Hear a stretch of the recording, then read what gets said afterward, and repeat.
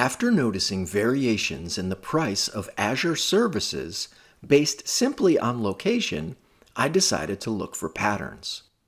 Microsoft has a useful web page with links to the pricing details for its various products.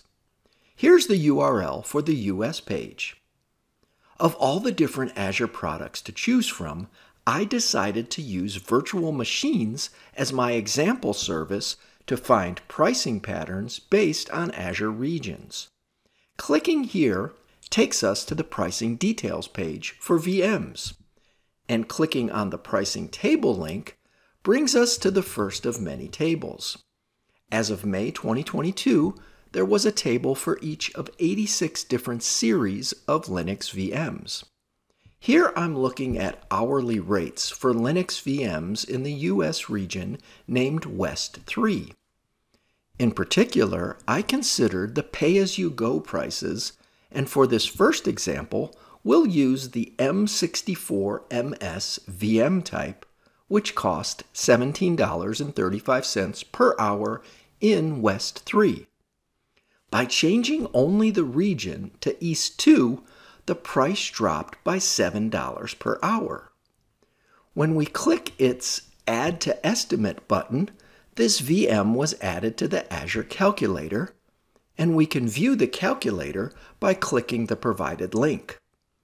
Here you can see parameters in the Azure calculator for the M64MS.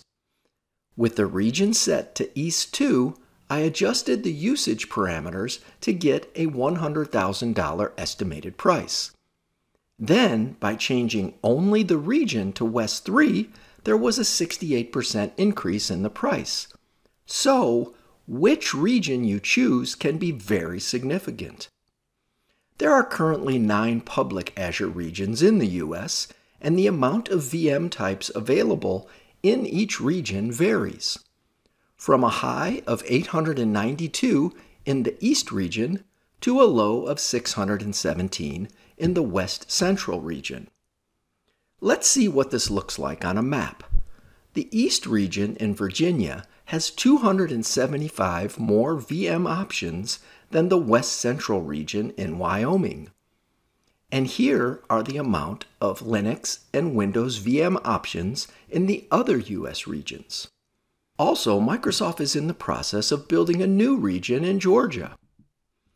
The next VM type I'll use as an example is A8M V2.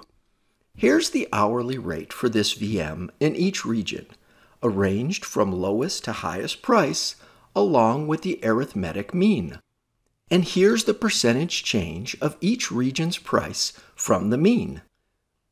East 2 and West Central are very close to the mean, so I'll use them as a baseline and ask the question, what would $100,000 of usage in these 2 regions cost in the other 7 regions? Here's an example of the 2 extremes. If you would have chosen West 2 instead of West Central, you would have saved nearly $17,000. But if you chose West instead of West Central, it would have cost you $13,000 more. Here's what the other spends look like.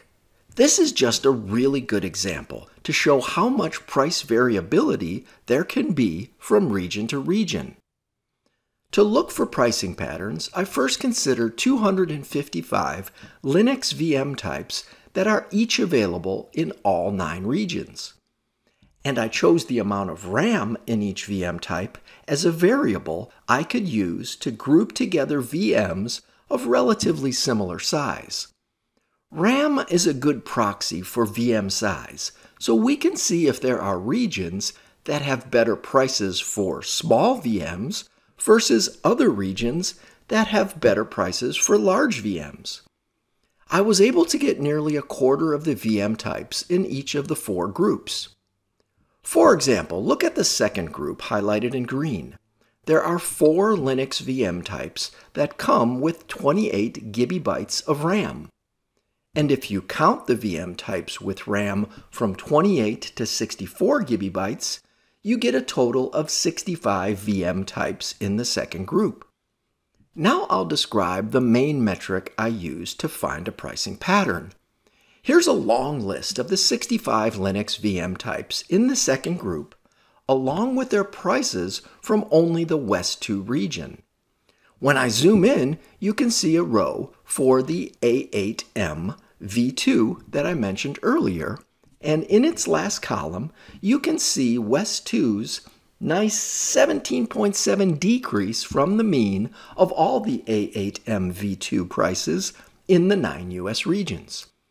When I calculated the average of all 65 numbers in the last column, I figured that across all VM types in the second group, West 2 averages nearly a 10% decrease in price from the means. This chart shows the average percentage change from the mean prices of each region's 4 RAM groups. It quickly shows which 4 regions usually have Linux VM prices below average and which 5 regions usually have above average prices.